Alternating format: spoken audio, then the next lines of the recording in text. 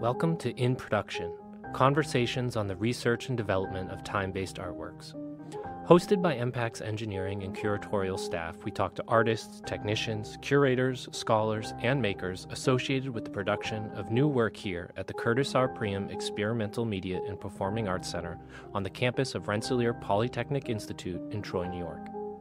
Through interdisciplinary exchange, this podcast series contributes insight into the creative and technical act of producing artistic works by those who work backstage and behind the camera.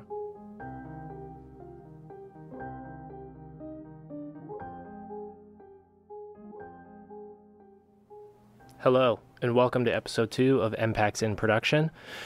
It's taken a little while for us to get this out, but surprise, surprise, we have been in production for most of the fall, and we have not really had a lot of time to make this happen. So I am very excited that we get to do it today, and I'll be talking with Clarissa Tossin and Jeremy Glaholt in regards to the film Before the Volcanoes Sing, which was filmed at EMPAC, produced with EMPAC, and post-production done here as well, that premiered this fall. Before the Volcanoes Sing is scored by the Brazilian composer Michel Agnes Magalhães and performed by Mexican flautist Alicia Lozano Barreta, Ixil Maya artist Tohil Fidel Brito, and Quiche Cachiquel Maya poet Rosa Chavez. The film takes a sonic approach to the articulation of architectural borrowings by Western architects of indigenous cultural motifs, utilizing 3D printed replicas of Mayan wind instruments from Pre-Columbian collections held in US and Guatemalan museums. So Clarissa worked in collaboration with the anthropologist and archaeologist Jared Katz, the associate curator of the Americas and Africa at the Snipe Museum of Art at the University of Notre Dame, to take these flutes and scan them into 3D models and then proceed with various prototypes and ways of 3D printing these instruments using things like terracotta and other materials in order to find out how they could be turned into playable instruments. There was a residency previously as well at EMPAC where this was kind of explored from a musical standpoint of how to compose for these instruments, how to play these instruments, and just figuring out what kind of sounds they could make so that one could compose with them as well. The principal photography for Before the Volcanoes Sing was filmed by Tossin and cinematographer Jeremy Glaholt in the concert hall and theater at EMPAC, with flautist Alicia Lozano Barreta at the Soden House and the Mayan Theater in Los Angeles with Lozano Barreta and artist Tohil Fidel Brito, and in Guatemala with poet and artist Rosa Chavez. One of the cool things about this piece as well is that the moving image work utilizes what we call a higher order ambisonic spatial audio system at EMPAC. Ambisonics is a specific audio format developed to record, mix, and playback audio in a scalable, immersive, three-dimensional sound field. The listeners in the concert hall that got to view this film are surrounded by 64 different loudspeakers distributed across the wall and ceiling surfaces, each contributing to the sound field with their own audio channel. So this piece was something that we've been working on for years now. I don't actually know the exact start date of when we started shooting or having discussions about this, but it's something that we've been working on for a really long time with lots of different elements from staging to camera movement systems. We flew a camera along the side of the EMPAC building for this. There was some drone shots. There was so many different things that were incorporated in all of the teams as well. All of the audio was recorded here. The mixing was done here for the post-production. We did the color correction and editing here. And then also our amazing stage team did things like create a giant reflective mini swimming pool in the theater that we shot a large portion of the film on as well, right nuzzled up to a rear projection screen, which we hit with our projector in the theater to create these backdrops for the cinematography as well. So without further ado, I think we'll jump right into it and we will get to meet Clarissa and Jeremy.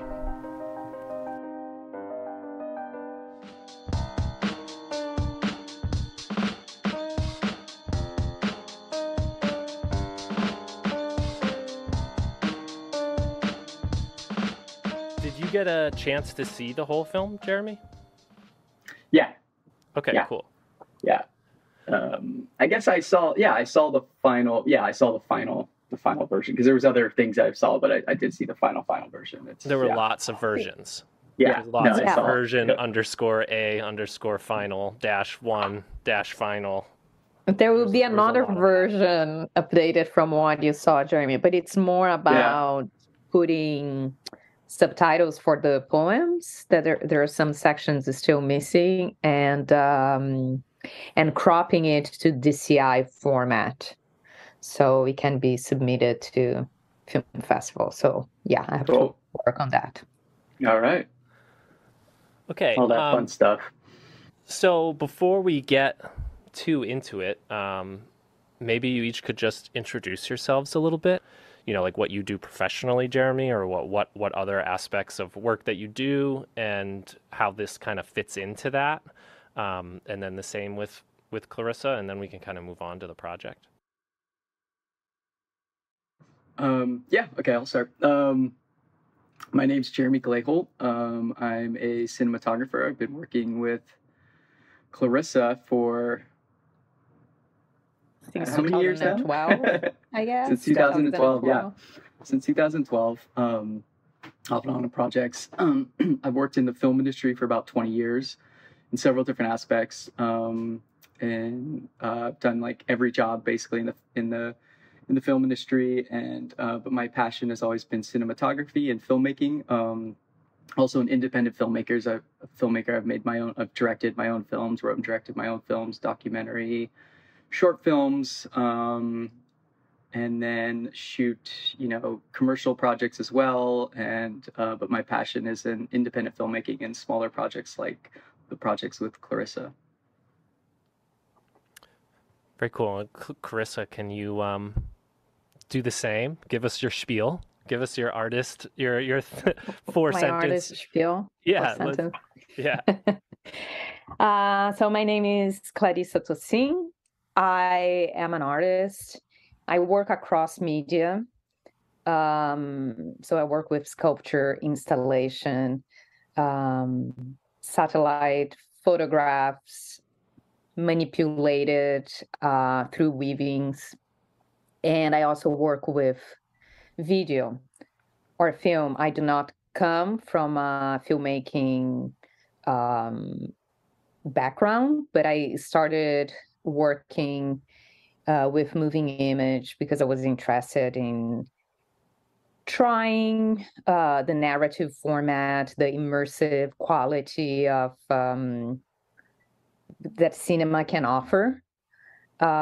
Performance is something that I've done also quite a bit at the beginning. Currently, I guess my moving image works are very much informed by performance work, but I do not have a long history of doing live performance. It really comes through filmmaking format. And I've been practicing for, 12, 15 years.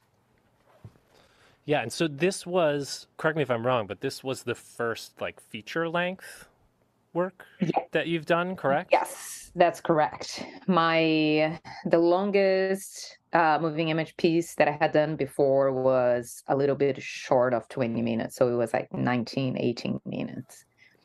And it was dance performance in an undermined revival house, the Mojo'q House, designed by Frank Lloyd Wright, with performer, choreographer Crystal Sepulveda, and Jeremy also was the DP. So as Jeremy mentioned, we've been working together since 2012. I do not make many films. It's usually one every 3 years or so. So we've done, I think, 5 of those together. Mm-hmm.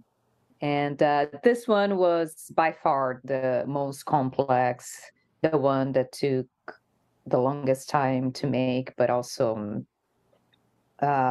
we had the luxury of having EMPAC support and to be able to push the project to a different level than what we had done before. Yeah, and I was wondering, I'm always very interested in this relationship between the artist and the cinematographer and the operator and the editor, and sort of how those relationships are navigated in a way, and how the creativity of all the different people can be brought in. And you guys seem to have found a way to work really well together, of both having visions that you have going into a project, as well as being on set with all of you, as well, of just things coming up, and creatively being able to spontaneously explore different things or try different things. Do you guys have anything other than just the way it happened, as far as like a working plan or relationship, as far as how you think of the camera and what it captures, as far as like a traditional director of photography? Is there anything, Jeremy, you feel that is very different in working with an artist rather than working in a commercial sense of director of photography, of where you're kind of responsible for lighting and frame? Whereas I imagine, in juxtaposition, for me example, I only work with artists for the most part, so I have a very different way of interfacing with that. Do you feel a very different relationship in those ways, and able to introduce yourself into it in a different way? Yeah, absolutely. I think there's always any director cinematographer relationship. A cinematographer is just most likely spent a lot more time on set, a lot more time in the field, right? Because a director, and as an artist as well, they, like you said, does a project every 3 years or so, right? So the actual shooting time is limited, right? There's so much preparation time. There's so much time built around that. And a cinematographer, you're always working, so you're always on set. So you've just built up that vocabulary, the on-set vocabulary, so much more. So I think that's always like a really important aspect of that relationship, bringing that knowledge and that experience into this. And when Clarissa and I first met in the first project, right, she asked me if I wanted to go to the Amazon and shoot a film, and I said yes, absolutely. And we went down there, the two of us, and we made a film. It was just us. We found some amazing people down there to help us, but it was really just the two of us. So we kind of were thrown into this, to some of the toughest environments immediately, and had to figure out how to work together and how to make a film together. And like Clarissa was saying, she had made a lot of films up to that point. So I had a bit more experience on the filmmaking side. So like immediately, that part of my experience was extremely valuable right off the bat. And you always bring that in as a cinematographer, but it was just like to work that closely with somebody and that intimately with somebody, it completely changes the experience. And I find it so much more valuable, so much more impactful to kind of see the challenge there, right, is then to like see that vision and really help to bring it into the camera and capture it. And Clarissa has really specific vision. She has she plans things out extremely well. She draws it all out. She does everything she can to give you the concept, and then to help bring that into the camera with the knowledge that I have. It's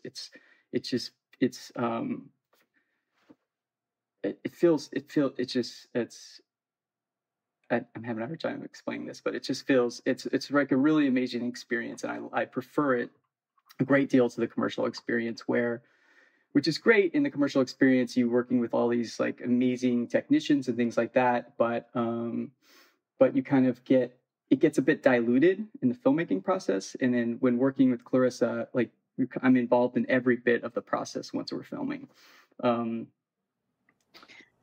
I'll jump in. I'm very grateful for how generous Jeremy has been since the beginning with me, because as he mentioned, I invited him to come to the Amazon to do this project, and we had a really small budget, right? It was only the two of us. he basically had the knowledge of everything. And I had done some videos before, but in a very, um, it was like myself and the camera in the studio and a microphone, and that was it. And in the Amazon, it was not, was a place where I was like, let's bring everything that we need. We were visiting the um, Ford Company rubber towns from the 1920s. And they are like small towns in the middle of the Amazon. In the end, the infrastructure there was better than I was expecting, but there was nothing like we can run to, a camera store and resolve any issue. So, and he just embraced the idea and the challenges and the limited knowledge that I had in terms of supporting him in the work that he had to do. And I've learned so much, and through working with him in like this project, that then later we went to Michigan Upper Peninsula to film another Ford Company town. I think I was still very discovering on how to work with a DP. But I know that we have a creative relationship that goes beyond what perhaps a traditional director and DP does. And maybe because I come from an art background, and Jeremy's wife is an artist too, so I know that it's in the family. He knows how to perhaps understand the language of um, artists and just embrace it. And I found out that actually we had very similar sensibilities when it came to the cinematography, how things would look visually, that I could really just talk with Jeremy, explain, show a few references, and we would get there where I wanted to get.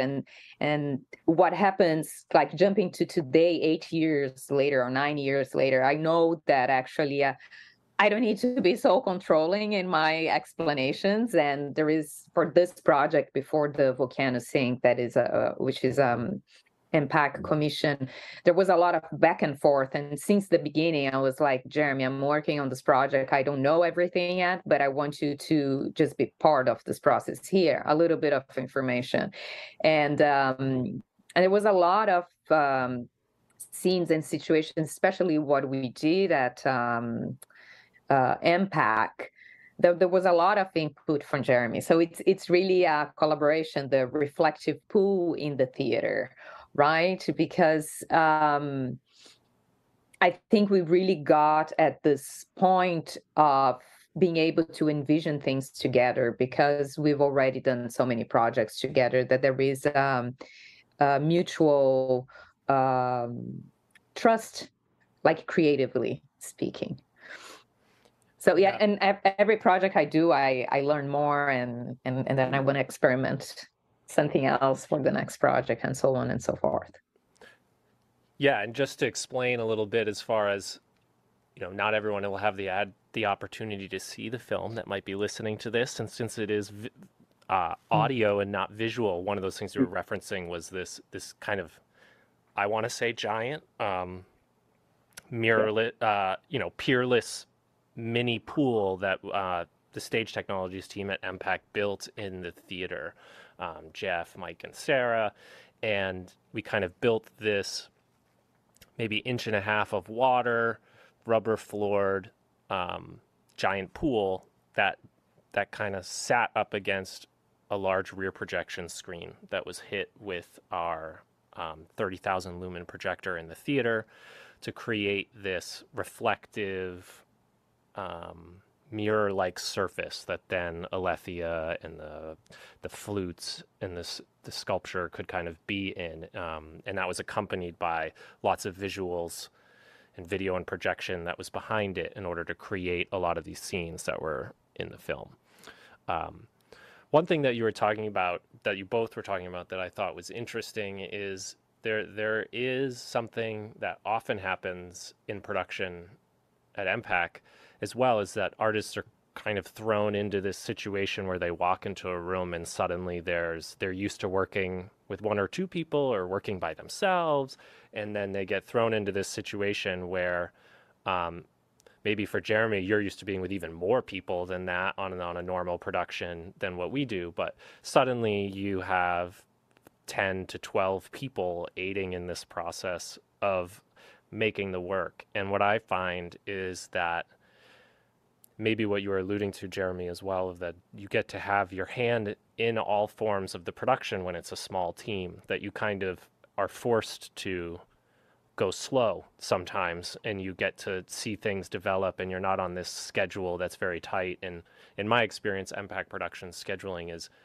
much looser than a corporate style film shoot or anything like that, but there still is, for an artist coming into that fresh, this urgency of this is when we're doing this, and hopefully we got all the footage, and if we didn't, well, that's what we have time for. And I'm just wondering what that experience was like for you, Clarissa, and for Jeremy, if any of that is applicable. But I remember in the shooting that there was time at the beginning where it sort of felt a bit more tense, that it was like, are we getting it?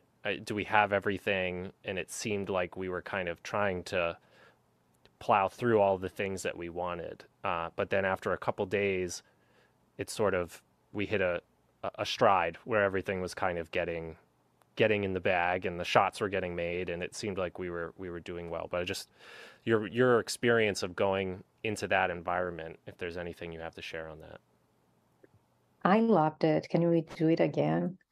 Sadly, that's not up to me, but I would gladly have you all back. It was very fun. It was great to you both. Yeah, it was certainly I've never worked with so many people before. Over the years, I was able to raise better and better budgets and be able to work with more people, but they were always very reduced teams, right? And I was always directing and doing 3 other things, right? Why? So I'm doing a little bit of production. I can be capturing the sound. I can be the second assistant to Jeremy, and I'm, and helping. I don't know, with the whatever needs that the person that we are filming has. I'm like always like multitasking, which it's how it goes, and it's fine, but it's obviously it takes away the possibility of only immersing yourself into the vision that you are trying to accomplish, because there are so many pragmatic things that need to be done and that I need to be aware of everything. So the experience at EMPAC kind of like opened up the space where I could be more in the creative process and not so much having to do the production around it. And I think I had the opportunity to grow as a director, and I also understand more of the process because I was exposed to different parts of the process. Like we worked with like stage design that is very specific, and as a whole team doing that. And the film has also a strong music component, so we filmed at the EMPAC's concert hall, and I had to deal with the recording, the sound recording team at EMPAC, and have conversations at a much more refined technical level than I've ever had before, and working with a composer and a flautist, a musician. So it was like endless and priceless, all the experiences that I had along the way. If anything, it's hard to go back to my regular, moving image production size without having EMPAC support. So I don't know, Jeremy. Yeah, I I agree. It's really wonderful when we shoot our intimate projects and work together. But what we're losing is you always seem to go swing with things, but like we're losing your ability to kind of step away and just see it as an artist, as a director, right? Because you have to play so many roles. You're producing, oh wait, we got to get here at this time, and I have this, you're like getting all the your location manager, your producer, your director, creative, and it's a lot. And you pull it off, but this time we really had an opportunity for you to just concentrate on being the artist and directing. And when I talk about the other productions, what I'm talking about is how departmentalized they get, and which is great because separating things by department, it makes things really efficient. In the film industry, they just goes a bit far, but at EMPAC they do that as well, right? Because everyone's an expert in their own field, and it's amazing because you can just lean on them. But they also, what I really loved about working there is everyone would work together. Like when somebody needed help, if their project was bigger, everyone else would jump in. They wouldn't take away from what they were doing, but they were always there, and so you felt this great collaboration. Everyone was working together. There was this big team that was had these experts in each field, but also were ready to jump in on each project to make sure it got done, because it did. Like that, the reflective pool took a lot of energy and a lot of different skills and talents, and it all came together with that crew.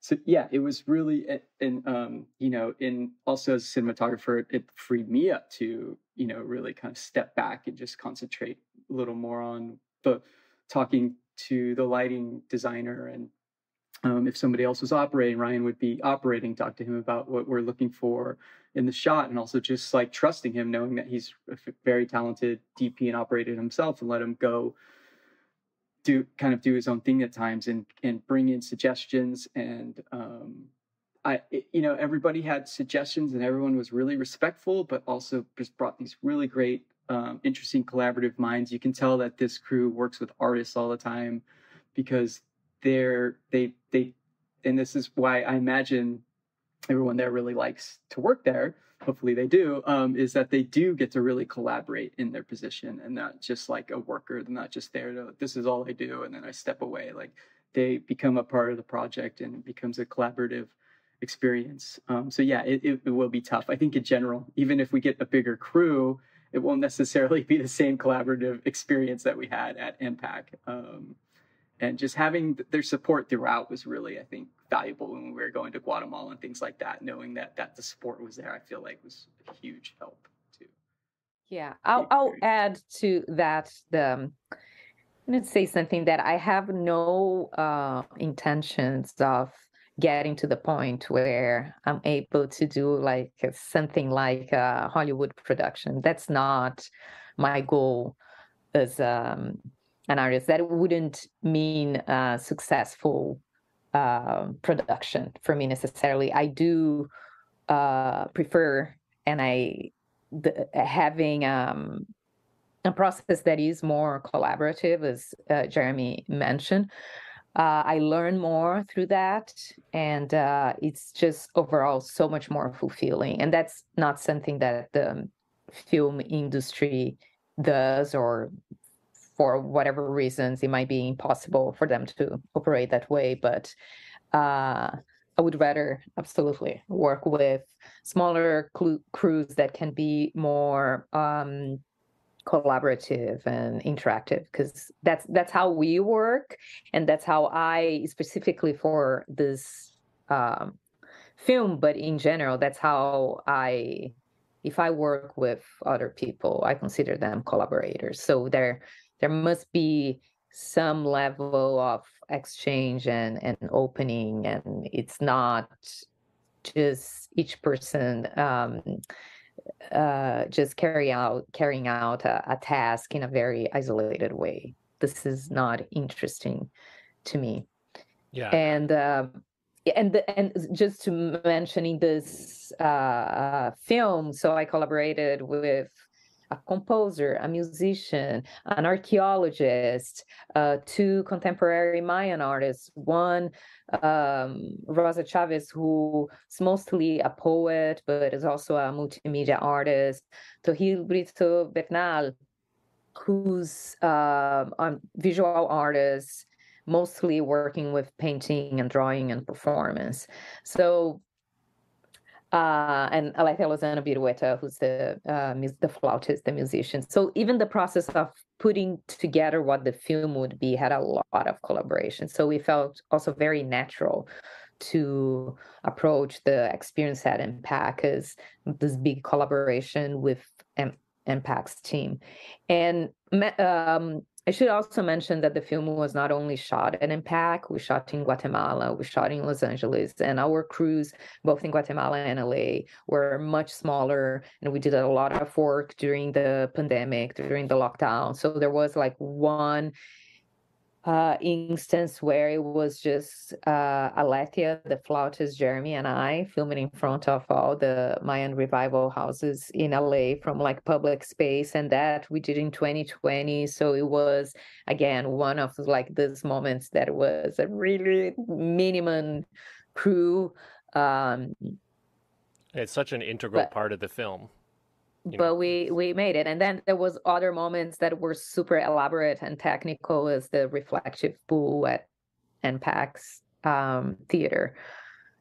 So it's the scope also of how the film was filmed and put together, I think embraced all these levels of production that we've already experienced throughout the years.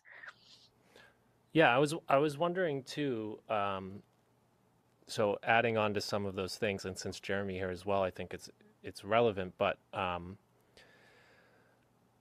watched before this Chumaya, the other video, one of the other video works of yours that I've seen, and I was wondering if there's anything that you could elaborate on regarding the filming technique sort of differences that exist between that work and this work, and sort of if any of that technique, there's a lot of locked off camera, there's a lot of static camera in Chumaya where it feels, there's these multiple plates of shooting on a same locked off location. And then as an operator myself in this film, as a Volcanoes Sing, there's a lot of movement, there's a lot of constant sort of movement, and it almost seems like the tripod shot in a way is not necessarily present. Even when it is locked off, there's almost always this sort of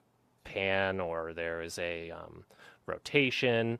And from a rigging and technical standpoint, going back to the idea of a large production team, we really had a lot of shoots with this film where I think even on our end, and probably with Jeremy too, we had ideas, but we didn't know what it was going to look like, so we built various camera rigs and things that were mounted in the top of the concert hall at an angle, sliding up and down the concrete curtain in the concert hall. We did a lot of Steadicam work, and we had the Peerless pool with a crane, Steadicam in the water with it, tripods in it with the water.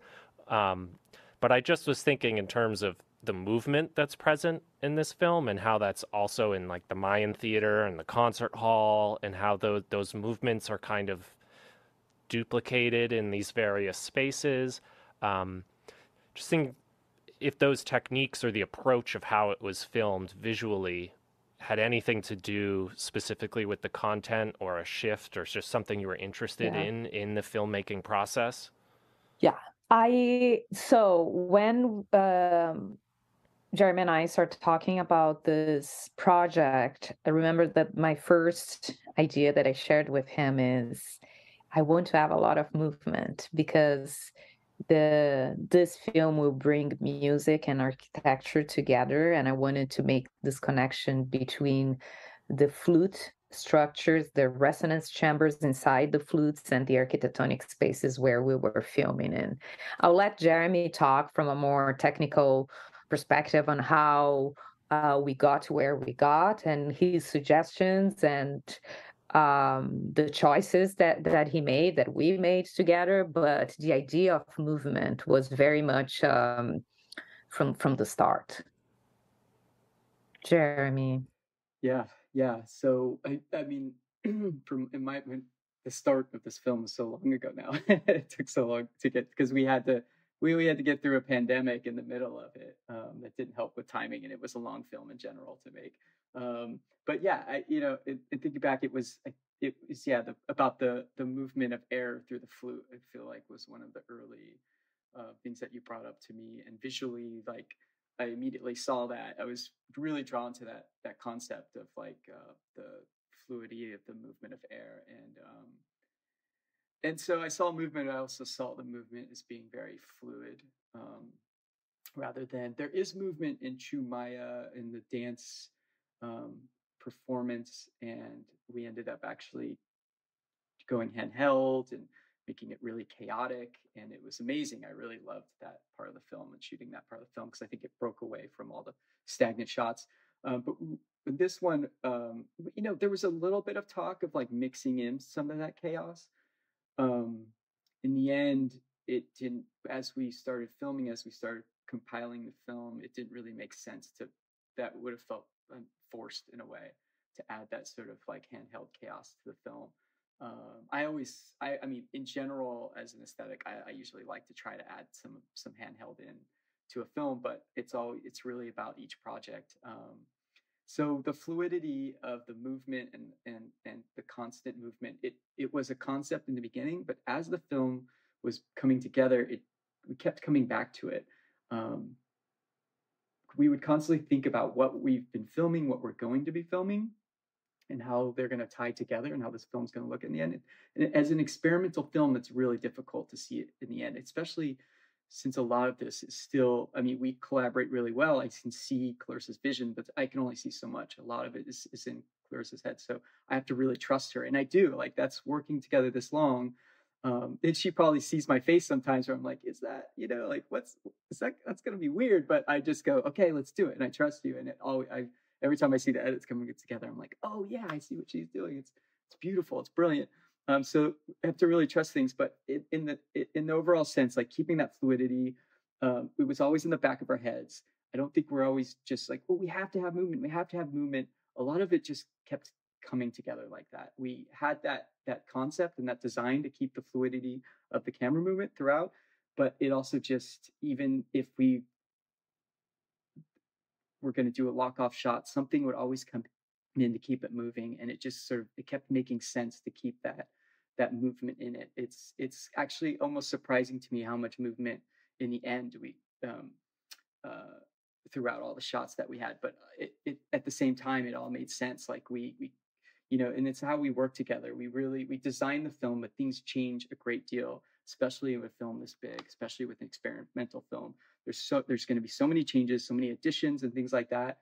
But each time we go to film something, we talk about it, we discuss it, we discuss the overall film, where it might go, where it has been coming, and that informs each day of filming. And I think, which is great, because you can see it how it always really locks together, because sometimes you can get really lost and forget where you're going and completely change your style. But we were very lucky to able to kind of keep our aesthetic together throughout the filming process of 4 years. Well, but I think it comes from this idea when I say that there is creative trust between Jeremy and I, is that, of course, that there are moments that we are filming that I don't know what I'm doing, but I want to experiment with something. And I think we know now that we can allow a little moments to do that without losing track completely. Because yes, it is a possibility if you go too far, or if you spend too much time doing something that turns into nothing and doesn't make it into the final edit. But also in order to work on films that are more experimental, or at least for me, I feel that I need to create a structure that allows a little bit of diversion here or there, because we can benefit from that the in the process, right? And I think, as usual, we capture so much that I think I could have edited a complete different film, and I can revisit the footage that was not used and do something else. Right? That's usually the case.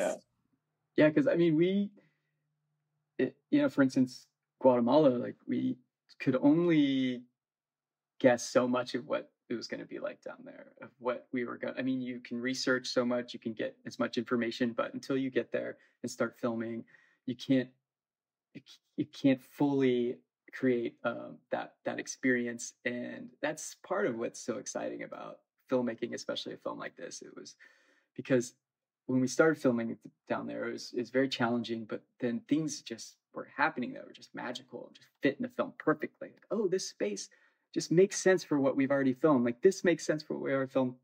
Having filmed a lot of the other stuff beforehand, I think really helped inform it. But it was just incredible. It was just like everything seemed, even though we couldn't have fully planned for it, everything just seemed to make sense and seemed to fit in the film so perfectly.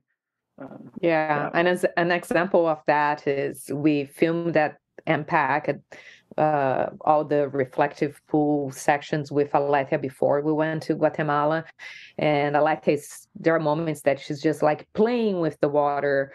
And I didn't have exactly a script for that. It was more like, oh, try this movement, walk this way, let's do that. It was very spontaneous and decided as we were filming. And then when we were in Guatemala with poet Rosa Chavez, she does this performance at the Lake Atlitan with two rocks. And somehow her movements, which I had absolutely no idea what she would be doing. She told me that she would do like a performance with rocks in the water. And I was like, great. And her movements are almost like mirroring the movements that Alethea did at the concert hall. So editing them together, it felt as if we had planned all of that. And it's actually a beautiful coincidence on how this film came together. So lots of amazing, good surprises throughout this process. Yeah, I was wondering too, which you both alluded to a little bit, about how much was shot and how it does feel like there are so many different films inside of the film. Like there's a lot in there that any bit of it could be unpacked into this bigger, larger thing. And I'm wondering how you navigated the artistic choice of how much some of it feels slightly documentary. Some of it feels very abstract visual art film. Some of it is musical performance. Some of it, so was there a way that you were trying to navigate, I need to get this information across in order to make sure that certain things are brought to the forefront, like the flutes or the locations, but I don't want it to feel too over the head about the documentary side of it or the story of it, and just how you kind of rode that line, if there was one, between an art film that's very visual and the narrative, almost documentary side of the film. Yeah, I do have a tendency of making moving image works that are more immersive and performatic. That's my go-to place, right? And for this film, I really felt the need of bringing forward some important information to contextualize my choices that are more, as I said, performative, visual, immersive. So I tend not to do anything like video essays, things that are extremely based on a linear narrative or explanation or a logic. I prefer just to take the viewer into a journey that hopefully some relationships and connections between the parts that are presented are going to make sense, and they will make sense in different ways for different people, right? So it took me a moment to figure out. When we filmed in Guatemala, I was like, let's go with the documentary approach for this, because I know which locations we are going. I know the history of each one of these locations. The locations were picked by poet Rosa Chavez. She's Guatemalan, and she made the choice of the locations based on her poetry and ancestral knowledge that made sense with her work. So we decided together, but she was the one guiding us, right? And it was my first time in Guatemala. I hadn't met her before. We had tons of Zoom conversations, but that was the extent of our collaboration up to that point. So the approach was very documentary like, but it was my first time also doing that in that strict way, where we are kind of almost like interviewing people, right? Jeremy and I, both in the Amazon and Recife in Brazil, we filmed in a documentary like style, but a little bit more loose, because this approach of finding interesting things in the world, but not trying to fit in the format of, I have a narrative, I have an argument, and I'm going to construct this documentary where I'm going to explain something, right? It has never been like this. This was the first one that was perhaps a little bit more structured in that way. And then what happened is that I edited with Andrew Van Baal, which is our second camera in Guatemala. We edited things in a very linear, narrative-based, clean-cut documentary, just to have all the content. And then I was like, okay, now I have to deconstruct this. Now I have to intercept this with a little bit of performance. There is no way that I can use this in this linear fashion. And I think in the end, I hit the balance that I find, the balance that works for me, where I really went to found the sentences and then things that were said by the main characters, the main people we met in Guatemala. Just the key points. I don't need to give, all the explanation of everything. I think the important things that were said are there, and they are an invitation to entering that world. That's how I saw that part of the film. But that's something that I am interested in exploring further, and I hope I'll be able to do in the next projects. It's like how to use documentary filmmaking to actually create hybrid formats that don't stay in what is conventionally thought as documentary. Great. The other thing I wanted to ask about briefly was, it seems like architecture is another character in this to some degree.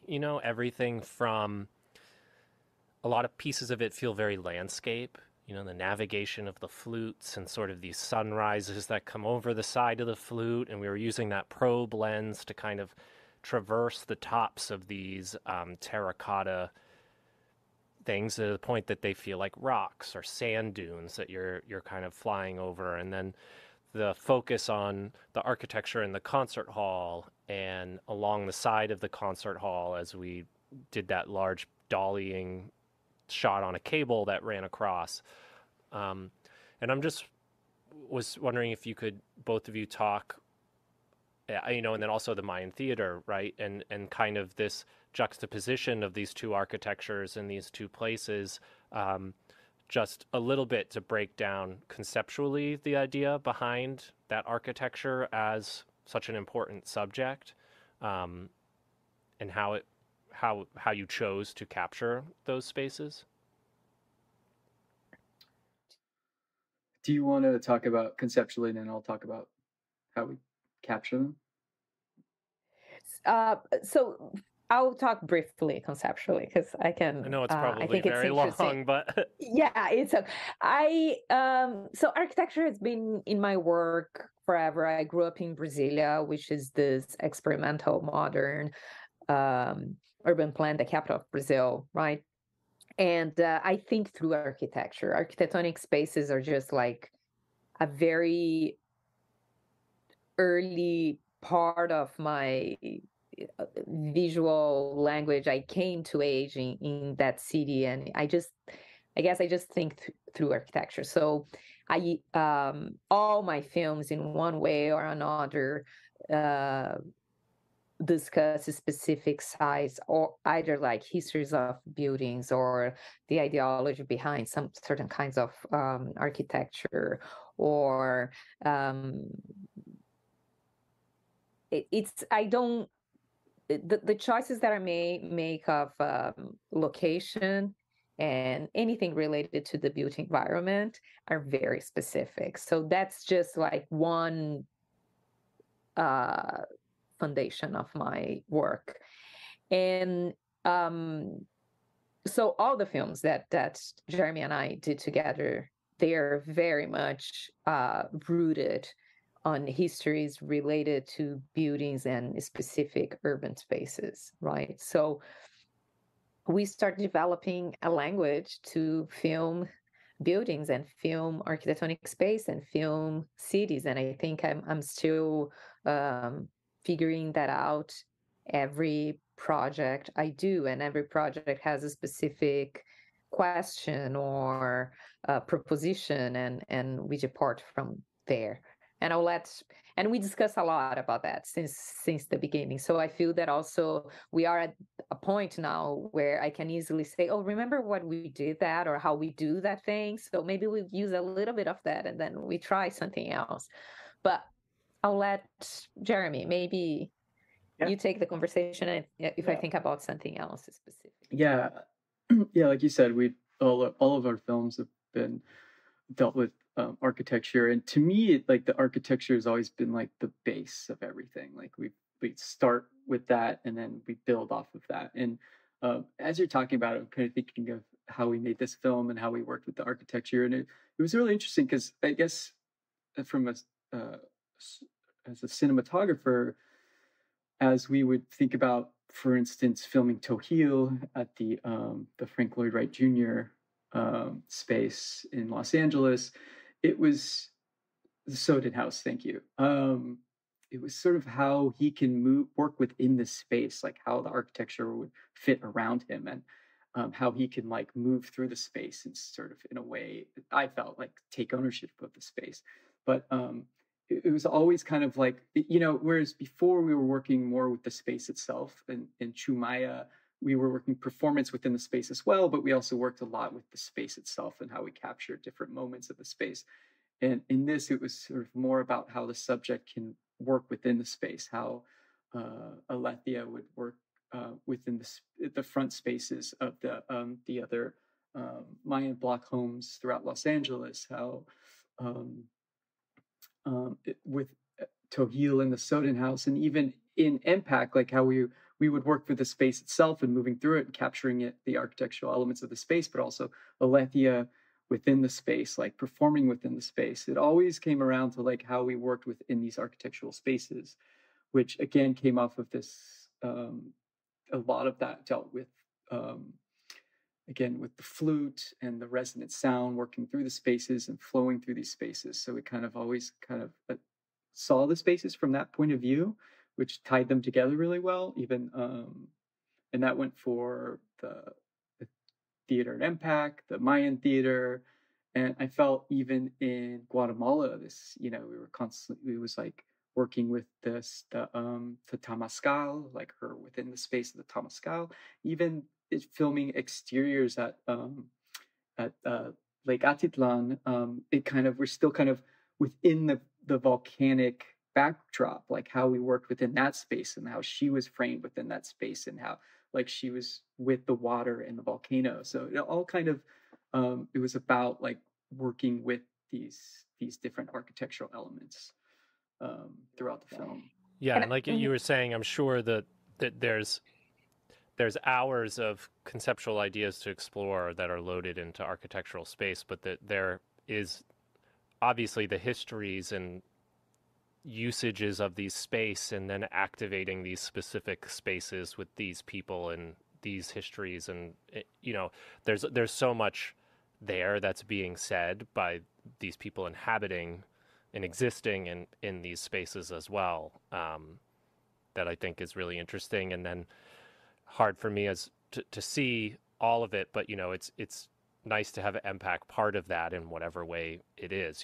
that the concert hall exists in a way within those spaces as well. And it's very interesting to think about how it all plays together. Yeah. Yeah, and in this film we have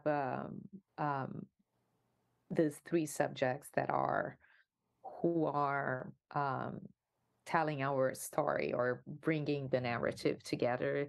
There is example of other films that we did in the past, which was just the architectonic spaces, like the Broad Museum that we filmed during the pandemic. And it was a film very much the building becomes a character.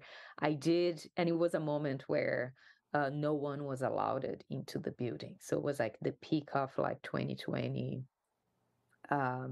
work at home moment. And I was asked to do a film only about the Broad Museum building. And I requested, was like, listen, at least can we have some installers? No, the film, the building has to have some life, and human beings activate buildings. We are not filming a ruin yet. It might become a ruin in the future. But I mentioned this because it was a different experience in how most of what we filmed was this architectonic structure. Outside, inside had then some obviously artworks, and we played with the light a lot because the presence or the absence of light and shadows is what then would make the building perform in a certain way, or that's how I saw. So there was always those considerations that go with using any of those spaces.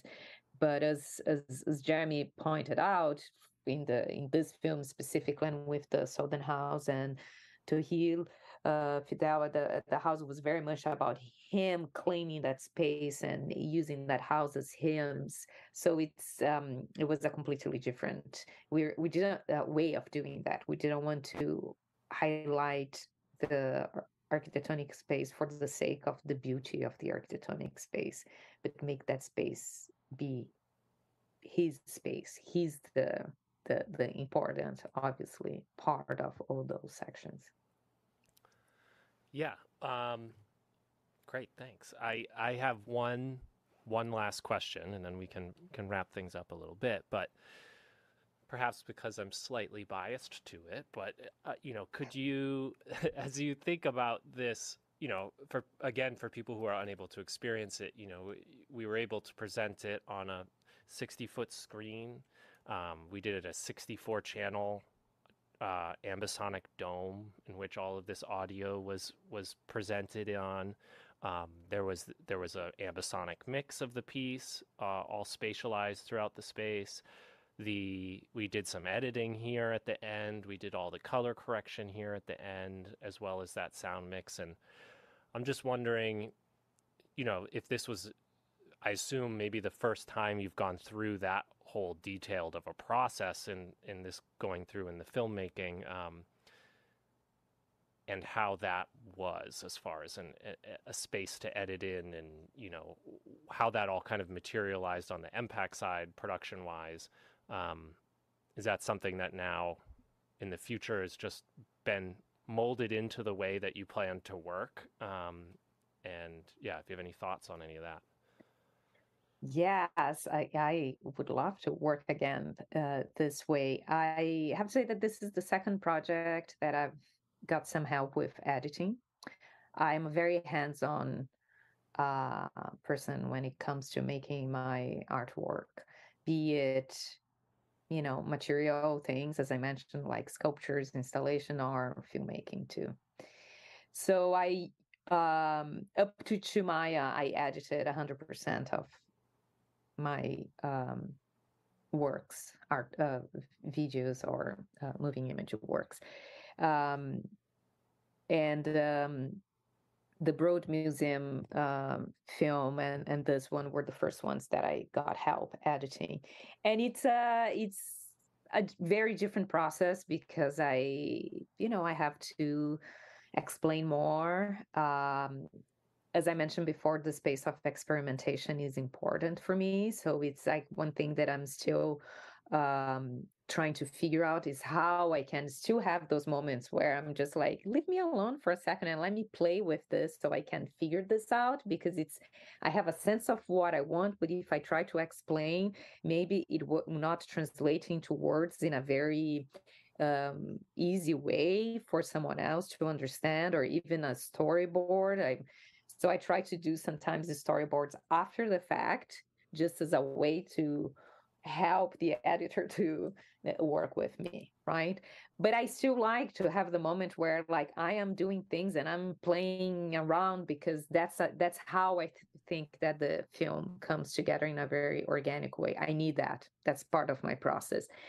And with color, it was, again, the first time that I had amazing Ryan doing the color correction for for me, but that I had like a professional working on that, and it's a whole world opened up. I think I understand much better the what it takes to do certain things. At the beginning I had some expectations that I would be able to do all these amazing changes and erase things and do this and that, and it's a lot of work.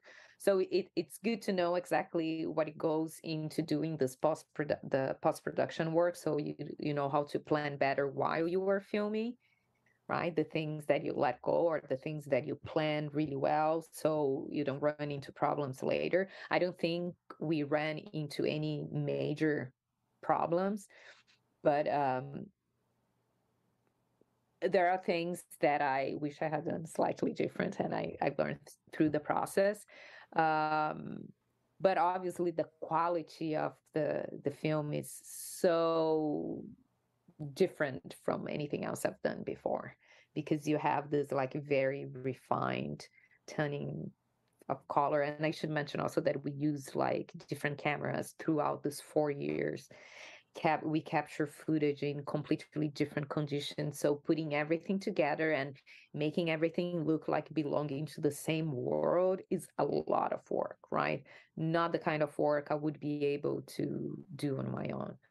But I would also like to learn a little bit more and be able to do myself again, because it's a part of my process, right? We ended this our week of doing color correction together, and I'm like all excited now to learn how to use Resolve DaVinci, so that next time we work together, I'm more prepared to go back and forth and somehow participate in the process in a more active way, or be able to have ideas on how to resolve things because I understand better the process. That's how it works for me, which again goes against maybe the way that the film industry works, where everything is so compartmentalized. I feel that I can obviously having very talented people working with me, like both of you, only makes the project grow in ways that I can't imagine beforehand. But I really like to see this working together as like collaborators. So and then in the sense, it's like, oh, I can go there and experiment a little bit too. I can learn through this process and suggest things, or be part of that, and not only giving directions for people to do things, which is also part of the process, and there is a lot of that. But I like to have some boundaries that are a little bit more fluid, so we can get to to results that hopefully you don't get in when you engage with processes that are more sterile and compartmentalized. But yeah, I would love to have color correction with you forever, Ryan. That's it. Yeah, well, I always say that it's kind of Pandora's box. It's like once you kind of open that up in the workflow and, figure out what you can or can't do in that, it's very hard to go through that process ever again without saying, hold on, like we need to color correct our film. We can't just, just edit it together and have it be done. And, it's kind of this integral part. And also I have to say that we try to do everything to look real, right? It's like, I mean, it's we have like skin tones looking like skin tones. We have sure, we went a little bit more dramatic in the architectonic spaces. We wanted it to be a little saturated and darker, but the spaces still look very much like they look in real life. Now that I understand better the capabilities of color correction, and the next work that I'll be doing, it's about the moon. I just want something that's completely unrealistic because we can do that, right? It's just a matter of figuring out what you want to do and having the time to then do that painterly job. For me, it felt like painting in a way. I don't have a painting background, by the way, but it has that you had level a very of natural. You were able to pick it up very naturally. I feel of like a painterly aspect of how you get color is not by subtracting color; it's by adding color. Is a way for color correctors to think that often is difficult for some to pick up. You don't take away green to make the green go away. You add colors on the opposite side of the color wheel to get certain things to go away or to be added to. But yeah, it seemed like you got a knack for it. You can just pick up a whole other career in the process if you want. In all the free time. All the free time I have, exactly. Now I know how to use it. Yeah. Okay, well, thanks so much for talking with me. If you guys have any last things you want to say, feel free. But it was a pleasure to have been able to work with both of you over the span of the project, and hopefully we get to work together soon. And I'm very proud of all the work at EMPAC and you did on it. It looks really beautiful. So congratulations and thanks for talking. Yeah, no, thank you. Yeah, it was really a special experience working with EMPAC. Like Clarissa said, it's gonna be tough not having that support. It was just the whole system, everything around it was just so valuable to the film, and just the support of the crew there for sure, but also Vic's support on every kind of time we ran into a roadblock. There was like, why don't you do this? And it was just the film just always it was always the better for those challenges that we came across. So yeah, it was amazing.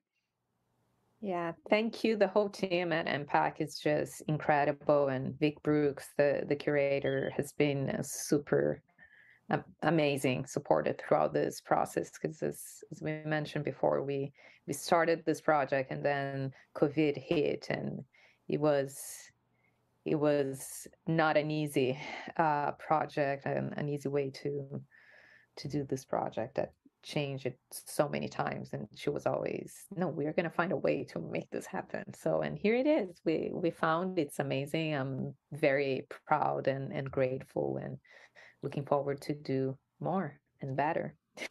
Yeah, it's amazing how much has been able to push through that whole COVID craziness. There were so many productions that were really in the works during all that, and it's so nice to finally have this kind of culmination of all of these things that had been happening now kind of burst out, and be seen. And that's a lot of what's going on here at EMPAC right now. So it's really great. Well, thank you again. I appreciate it. I'll let you guys get on with the rest of your day, and I'll hopefully talk to you soon. Okay, thank you. Say hello to everyone there for me.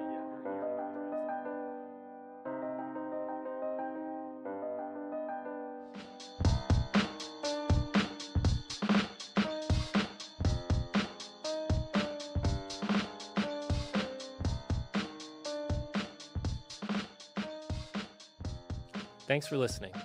In Production is produced by me, Ryan Jenkins, along with Vic Brooks and Ashley Farrow Murray, with the support from everyone here at EMPAC. Both a Center for the Media and Performing Arts and a research and production facility, EMPAC at Rensselaer hosts artists and residents year-round to support the realization of complex artworks and research projects at any stage, from inception to completion. To find out more about EMPAC, visit www.empac.rpi.edu and our Instagram account at EMPAC_RPI. All opinions expressed here belong solely to those featured in this episode and are not representative of Rensselaer.